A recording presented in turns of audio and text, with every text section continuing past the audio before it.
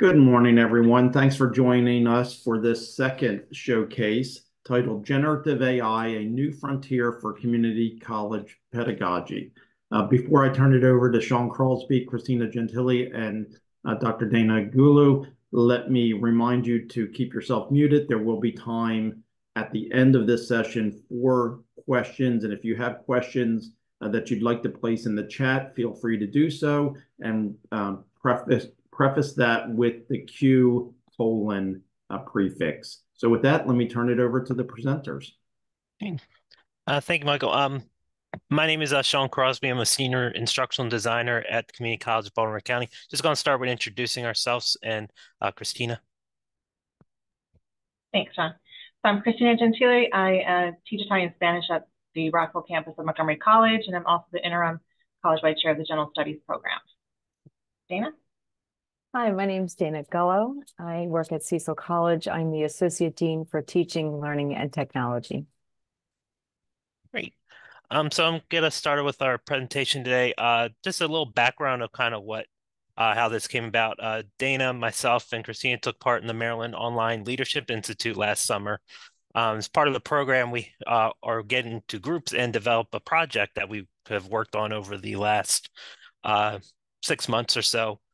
And our project was focusing on AI and raising faculty awareness as part of being able to incorporate AI, in your teaching or with students using it. Part of the project is we developed multiple deliverables to help to raise your awareness, and that was our main goal: to raise awareness and get you this, get faculty to thinking about how to either incorporate it or how to meet students where they are, hopefully teach them how to use it for good and not evil with things. And so part of our project kind of just started to give faculty sort of that background of AI. With the release of ChatGPT towards the end of 2022, it only took them 5 days to reach 1 million users. To put that in comparison, it took Instagram 2.5 months to reach that number, Facebook almost a year, Netflix 3.5 years to reach 1 million subscribers. And artificial intelligence as a field has been around since the early 1950s. So it's not something new. And it's also something that we pretty much use kind of in our everyday life. If you use your phone with Siri, or yelling at Alexa in the morning for things, or if you're writing an email in Outlook or Gmail, things start kind of predicting what you're writing. So, artificial intelligence, generative AI is kind of in our day-to-day use. And, so a part of our goal was also just to introduce that to faculty that, hey, you are already using it. Even going back to, we were in college, spell check and Microsoft Word is AI driven, those kind of things. This was a survey done by Cengage last spring. Obviously, if we did this right now, those numbers would probably be much higher. But just as of last spring, 4 in 10 instructors were already familiar with generative AI and applications. About a quarter of those, reported that they're already using it, and 58% were talking about that they were going to consider using it in their course in the future. Obviously, we did those survey numbers now. We'd probably be much higher, with probably almost flipped to 50 to 60% are using it in some sort of fashion in their role, or and much higher obviously maybe planning on exploring it as well.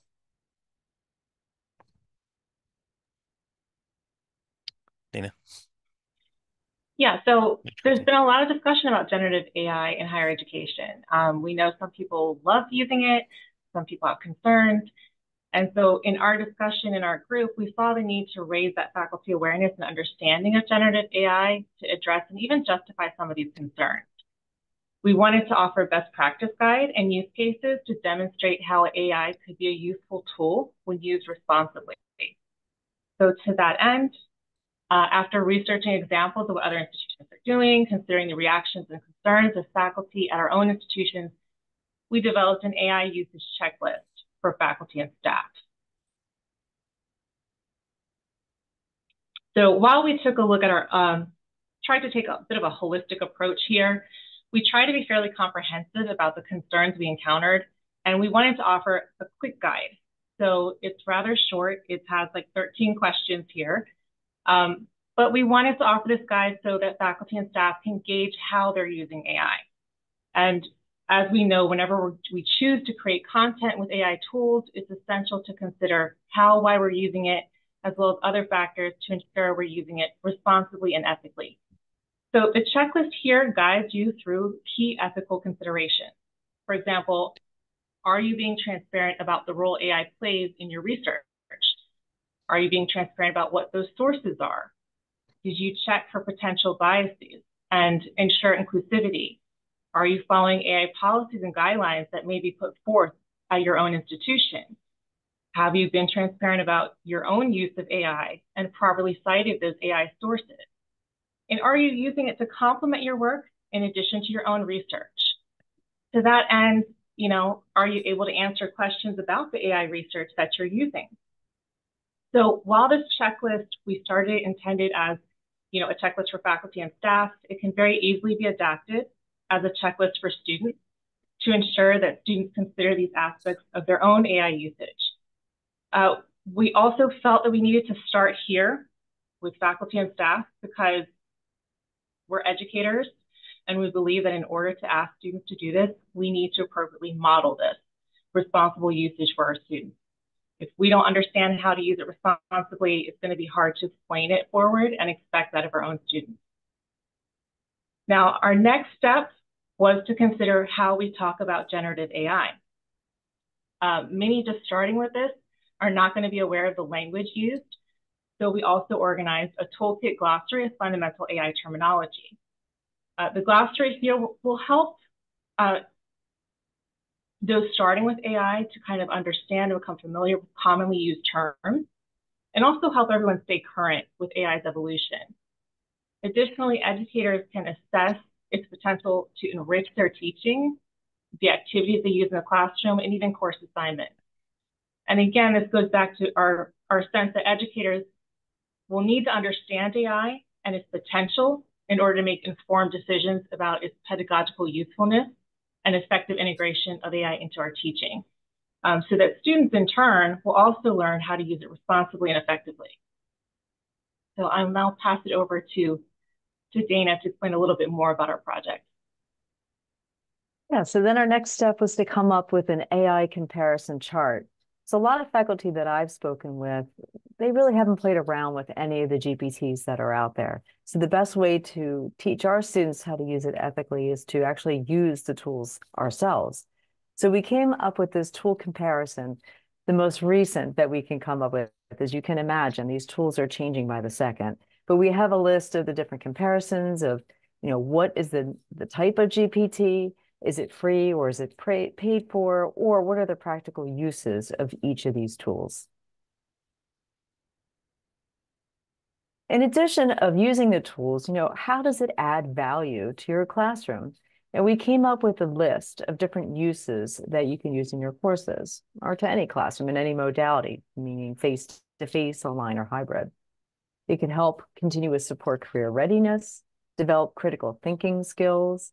And you may think of how could that be possible? We were a little worried that perhaps using a GPT could actually get rid of critical thinking. But if we actually use it for them to, with their assignments, compare different outputs from different GPTs, also compare it with their own research and kind of see how valid is the actual output of the GPT.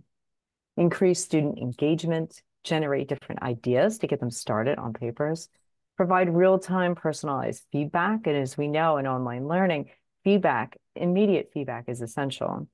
Improve time efficiency and gain data-driven insights that could be particularly helpful to see which students are having some difficulty with certain concepts or perhaps on exams.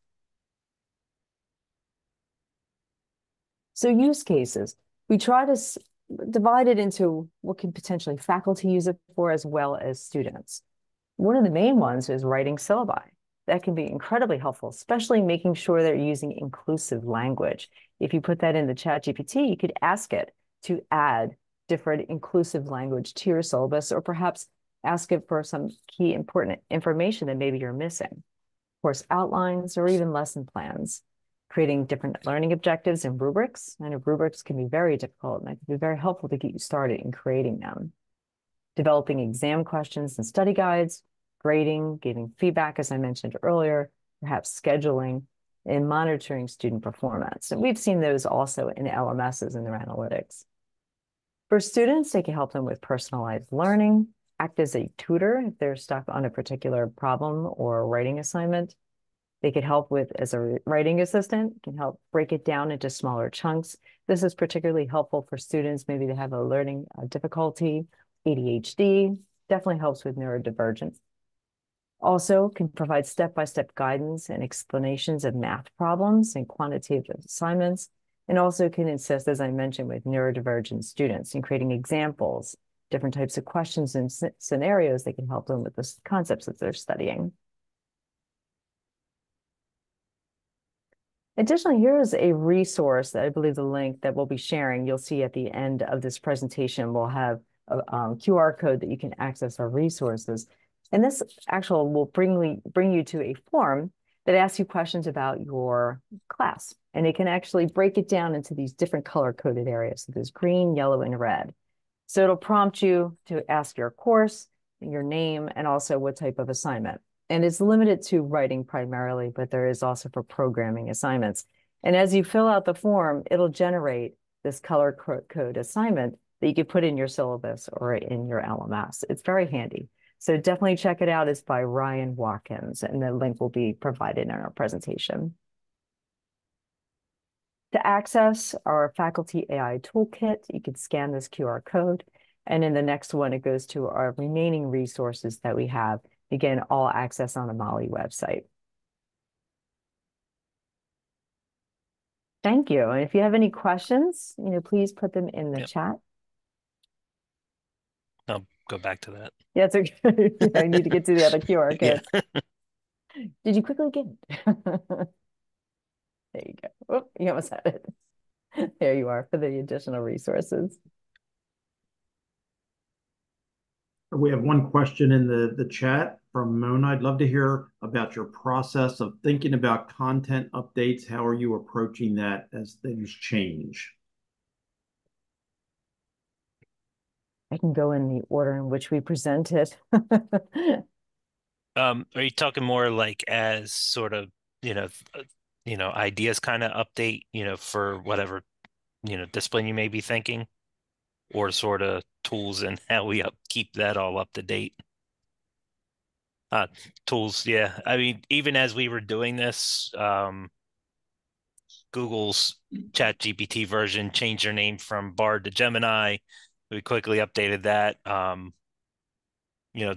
ChatGPT bought a bunch of things to put behind their paywall, like Dolly, which was a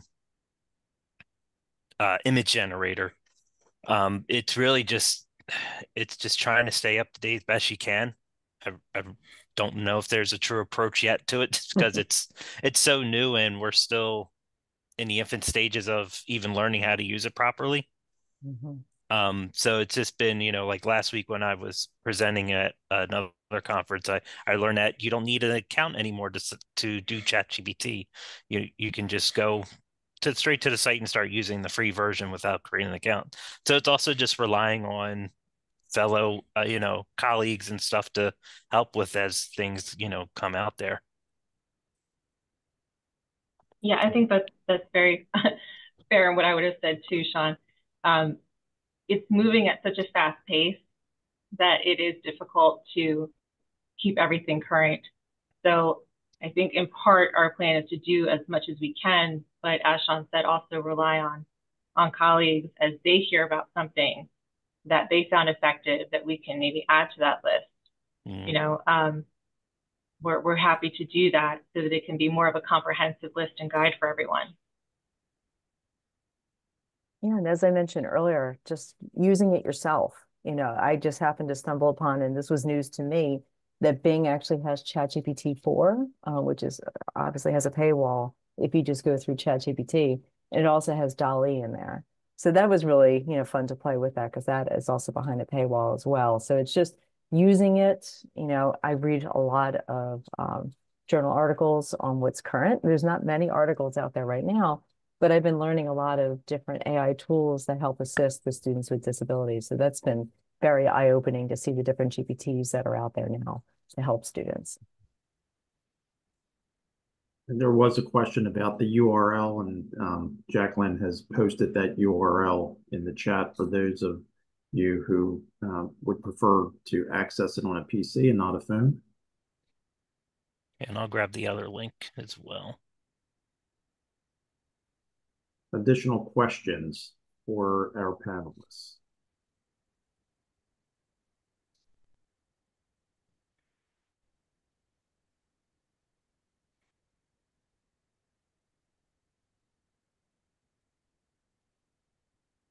Shawn, Dana, and Christina, as you develop this, and Derek is asking the question I was going to ask, how have faculty reacted to this? You've all presented at various conferences, different presentations. How have faculty responded to the work you've done? So far, I mean, from what I've, also we've had like internal professional development days as well. I mean, so far everyone's been pretty open and wanting to figure out what's best for them. Because right now our institution doesn't have a true stance. They included a sort of a line in the academic integrity policy, that's very vague. So it's kind of, at the instructor's discretion right now. So everyone has been pretty open in terms of, figuring out best ways to use it, and what's going to make sense best for their course, and even down to the assignment level. Obviously, there's few instructors that I've worked with from development that have come to me with tools and have you heard of this? And I'm like, no, but that looks awesome to use, and great that you're using it to, I don't want to use it. Perfectly fine, whatever you feel is best for your your discipline, your subject matter, whatever you're teaching. And there's still some that are hesitant and want to find ways to do that, and we've worked with them to think about ways to adapt assignments to I don't want to say AI perfect, really tough to do, but in a way of incorporating AI, or thinking of different ways to assess the students, and maybe they can still write a paper, but now they need to sort of record a video of them defending it or whatever it may be that makes sense for that subject. And I just add, I think it's opened up the conversation of, can we now create a checklist for students? So I have colleagues who want to kind of work on that aspect now too. So I think it's bringing more people into the conversation, and it is raising more awareness. So that's what we were hoping to do with this. So it's good to see that. Yeah, I agree. At my institution as well, it started out with concern about the plagiarism aspect to it, to now kind of interest in seeing how it can help with their instruction as well as with students, acting as like a tutor. So now they're really in the mindset of, let's learn the tools and how we can use them in our classroom. So that's been a nice shift that I've been seeing.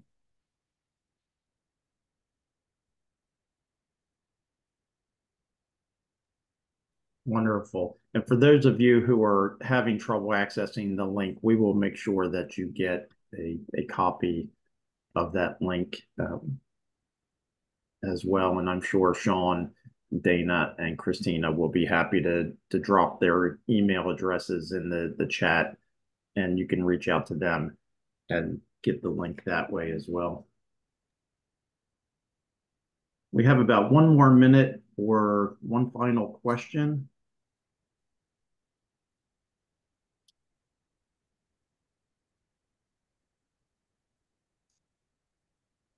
All right, well, I want to thank Shawn, Dana, and Christina for this presentation. A reminder to the participants that our next session will start at 12:10. Get yourself quick lunch, something to drink, and find your next session through the program, and we'll start in 10 minutes.